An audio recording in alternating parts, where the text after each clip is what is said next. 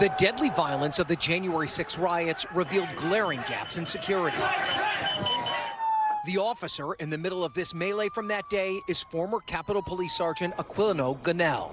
It's disturbing. He's still worried that a vulnerability remains, and it could lead to a big problem. The protocol is for them to pass around security. Members of Congress are never security screened when they enter the Capitol complex, and some openly brag about carrying guns, even down to the House floor. You know, I'm actually really enjoying the United States Capitol to start feeling like America again, a little more freedom. After the Capitol riot, then Speaker Nancy Pelosi put up magnetometers around the chamber. But the second Republicans took the majority, the mags came down. So you know there are fellow members that have weapons on the floor of the House? Oh, absolutely. The day the metal detectors came down. Maybe the day before, who knows? This loophole is something California Congressman Jared Huffman wants closed. It's crazy to just assume that all of these people are immune to those factors and that they can bring guns into the United States Capitol and nothing will go wrong. It is going to happen at some point. In a letter shared first with NBC News, Huffman asks President Biden to appoint a new architect of the Capitol, who's responsible for the administration of the security of the complex and will deal directly with this issue.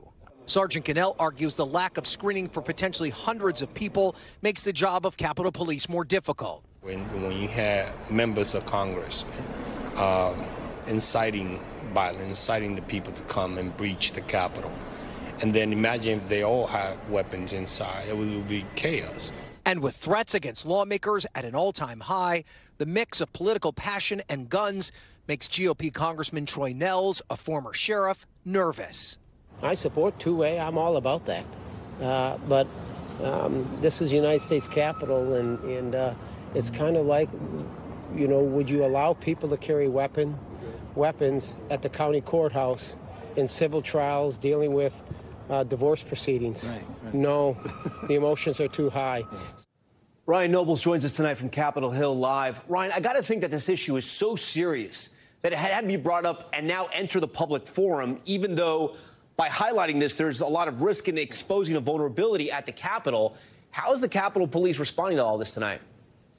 Tom, they didn't want to comment on it. It's not the Capitol Police's responsibility to create this policy. It's only their responsibility to enforce a policy like this. It is the Capitol Police Board's responsibility to do that. That's part of the reason that Congressman Huffman is asking the new architect of the Capitol to weigh in on this. But I can tell you, Tom, this is something that people talk about on a regular basis up here, that the 535 members, the people that they're traveling with, are never security screened at any point when they enter this building.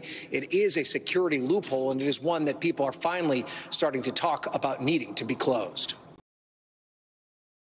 Thanks for watching our YouTube channel. Follow today's top stories and breaking news by downloading the NBC News app.